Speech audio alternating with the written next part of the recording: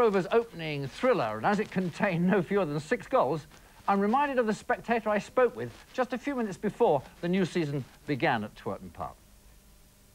Looking forward to the new season? Yes. Yes? What brings you to Bristol Rovers today? My boyfriend. Boyfriend, yeah? Yeah. Are you regular? No, it's the first time I come. Yeah. So what are you hoping to see this afternoon? A few goals. Yeah, a few goals? A few goals the lady asked for, and didn't the match ever oblige? Well, a 13th minute Rovers mix-up in that midfield section, and it leads to Ipswich's former England under-21 forward Jason Dozell getting away. He shoots, and Steve Yates tries to block it, but only succeeds in deflecting the ball into his own net. Well, second half, and Marcus Stewart wins Rovers a penalty, but they even get that wrong too. Ian Alexander's shot is poor. Well, it's not often that Jeff Twentyman gets robbed, but he is now. And that all adds up to Paul Goddard putting Ipswich further ahead. Well, Rovers' defence is pretty ragged now, and they're being penetrated too easily. Mick Stockwell allowed far too much time and room, and Ian Alexander's own goal will result, and recriminations set in.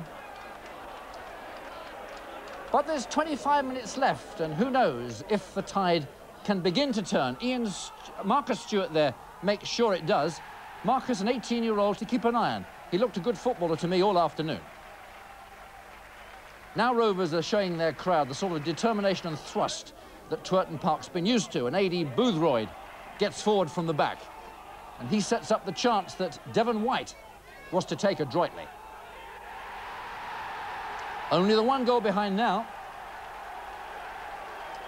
Well, with 8 minutes remaining, Rovers rescue a point.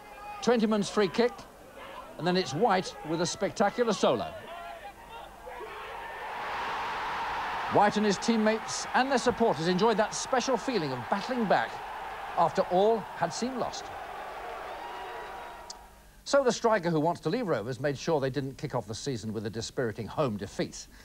The transfer-seeking White as good as his word that he will give his present club every effort in the hope they will, in time, let him move on to his native Midlands.